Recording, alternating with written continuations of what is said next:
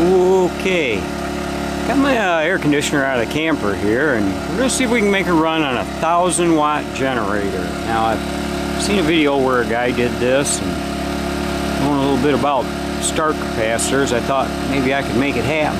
Right there, that's a Sportsman 1000. That is an inverter one. And that thing's quiet, ain't it? For 1,000 watts, it's sitting right there running. We're going to fire this air conditioner up, and pretty sure we're going to stall this thing out. Then we're going to put in the start capacitor and see if it'll run it.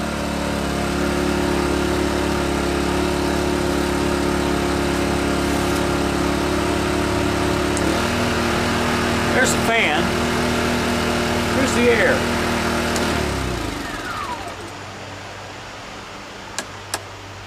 Okay.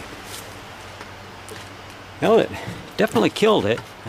Let's get that start capacitor in there. Yeah, we got her all tore apart, and there ain't much to hooking this thing up.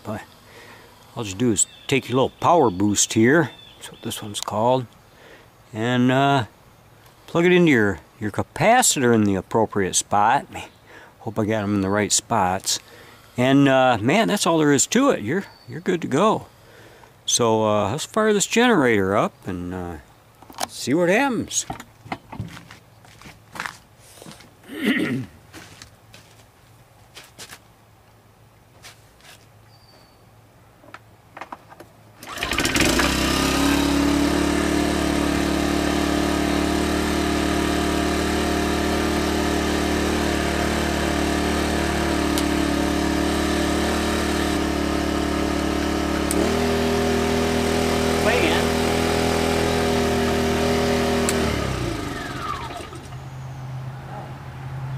Say it doesn't work very good.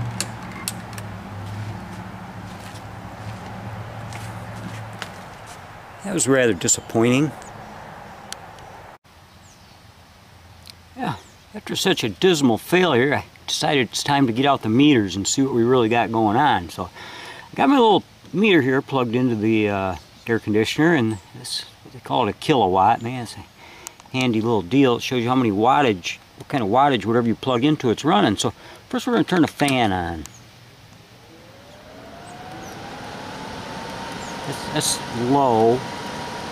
Low fan, we're pulling 51 watts. Let's go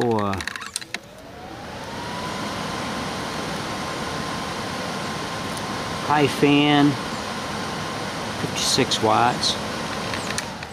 Now we're going to go low fan. We're going to kick this air conditioner on. We're going to see this wattage jump. Like I say, initially these will spike pretty hard to get them started, and that's what kills the generator. If you can get it started and get it running, you're good to go. Problem is getting it started. Okay, let's fire that compressor up and see what happens.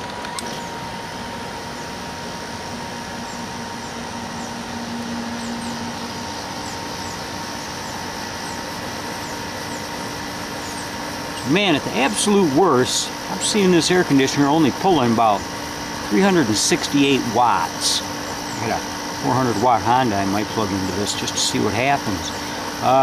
Really not sure why my Sportsman can't handle that.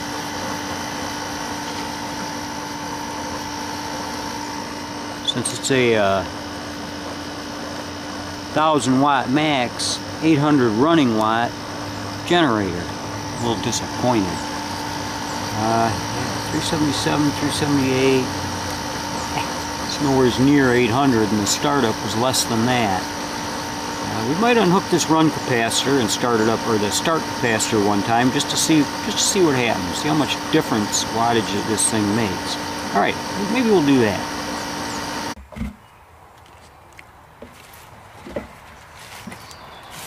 Okay.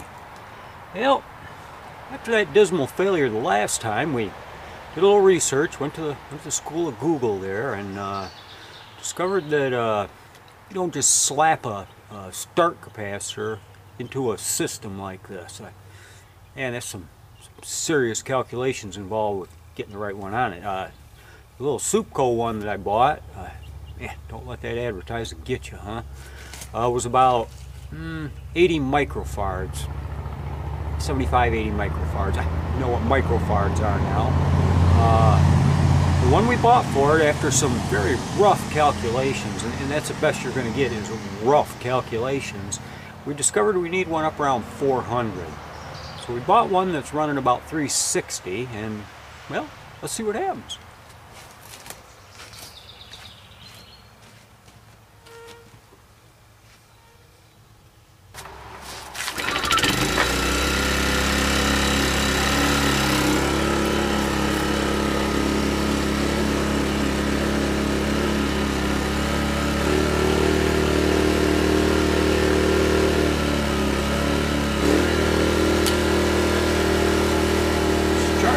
Something.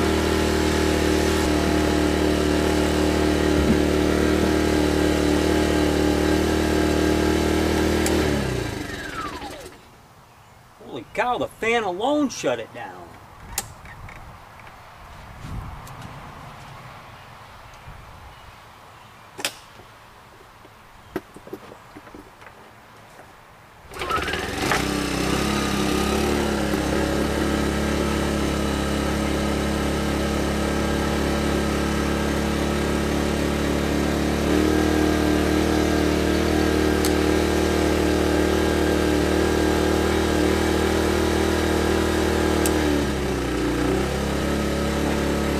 My switch position all messed up. I think we're off now. Go to fan. Okay, there's fan, and it's working, and that was working before, so nothing new there. Low cool, which is where I think I went the last time.